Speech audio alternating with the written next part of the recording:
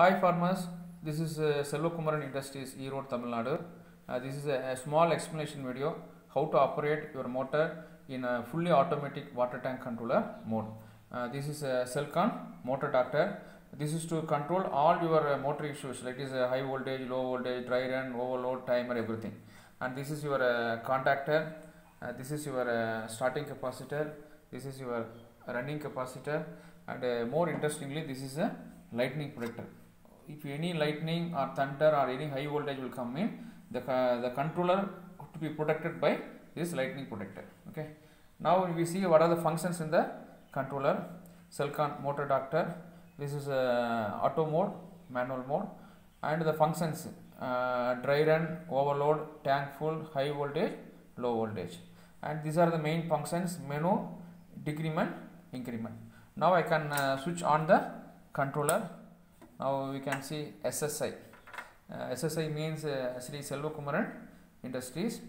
Now the controller will be switched on in auto mode. So now already we fixed Autostart time as 10 seconds. So once it reaches 0, then controller will switch on automatically. So now it reaches 10, 0. Now ready light is on. Now the motor is started.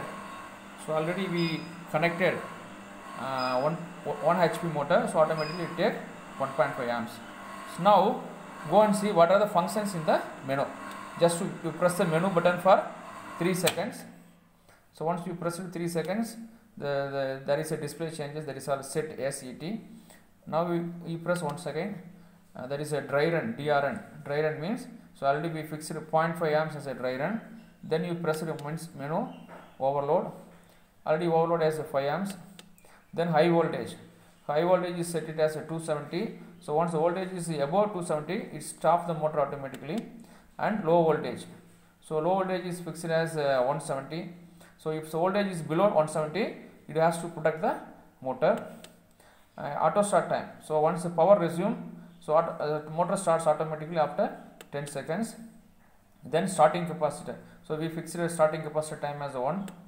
Then CN. Suppose the borewell has only limited water, so it has to run for 10 minutes, 20 minutes or 30 minutes means we have to fix on time, off time. So if you have to run the motor for half an hour means, so you have to fix 30 as a on time. So automatically motor on for 30 seconds. So it's off time. Suppose you have to take 2 hours rest means you have to fix 120 for the off time. So then it drip time. If any problem arises, so within 5 seconds the motor switch off automatically. So end, once it reaches end, the controller will set all the things. Now you can switch off, then again you switch on. So all the setting has been stored in the controller. So now you can see how to operate the control in the water tank controller. So now we see there are water tank wires. There are 2 provisions are there. Here the wires are connected. So now we can see the controller, water tank controller. That is a float model. Now the float is in the bottom. That is a tank is empty. So once the tank is empty means, now once the water is pouring, the float coming up slowly. The coming up slowly. Once reaches the point, so automatically the controller shows the error message of TFT, that is tank full. So once the tank full reaches means, after the delay time, the controller will switch off the motor automatically. Okay. So now we can see the controller error message and the float position. The float position is at the top. So now you can slowly, so once the water is going down, the controller will switch on the motor. So now the float is in the bottom position. Now the controller will switch on automatically.